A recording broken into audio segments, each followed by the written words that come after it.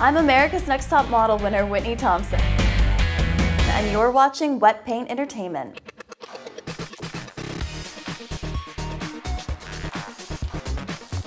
The media is so terribly messed up.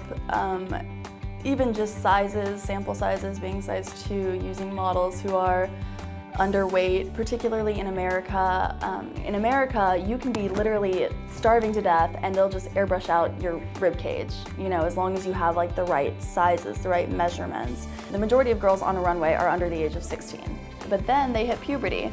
And when that happens, you know, obviously you get breasts, your hips widen, but things happen that make you bigger. And so the agency says you have to stay the same size that you were or else you go back to where you came from.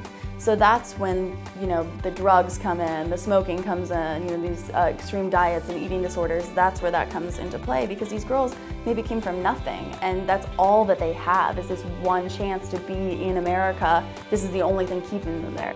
It's not real. You know, the women that we're looking at that we're trying to be like aren't happy, they aren't healthy. Because in the industry, it's more. Even if you are a size 2, you're too fat.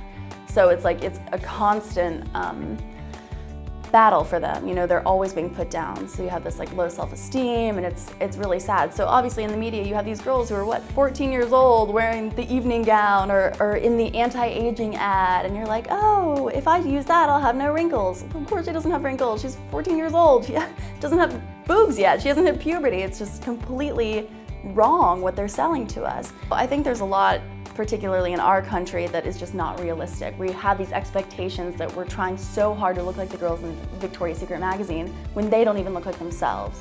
I think our media should just try to be more realistic. The average woman is a size 14.